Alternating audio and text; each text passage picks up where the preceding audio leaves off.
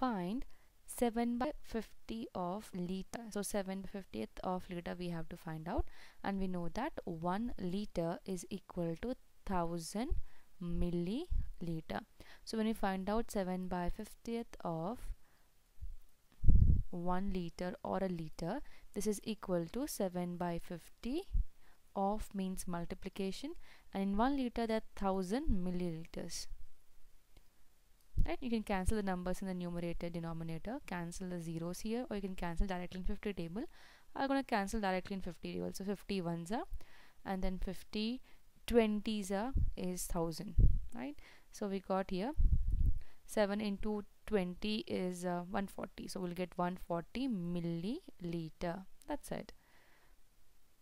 I hope this question is clear. In case you have any other question or doubt, you can drop a comment. Thank you so much for watching.